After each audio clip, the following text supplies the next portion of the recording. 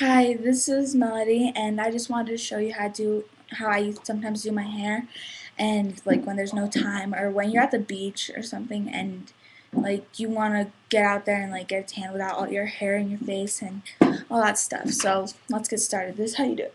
You tie your hair into a regular ponytail. Doesn't matter where it is. Kind of tease the crown area a little bit.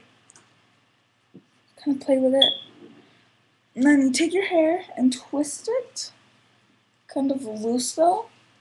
And then you just kind of take some parts out, some parts in, just so it looks kind of messy. And those parts are gonna end up working in a part of your hairdo. So okay, so after you can kind of like put them together at the end and twist it. You can twist it.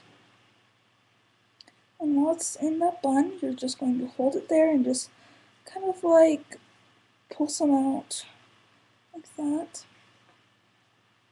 so it looks kind of messy. And then you take your clip, something kind of like this, or you can use a lot of bobby pins, doesn't really matter.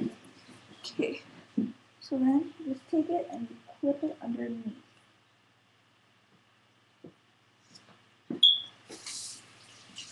Like that, you clip it underneath. And then you take one of these extra pieces and clip it. Not really clip it, but under these two things where you hold it. And then just slip it underneath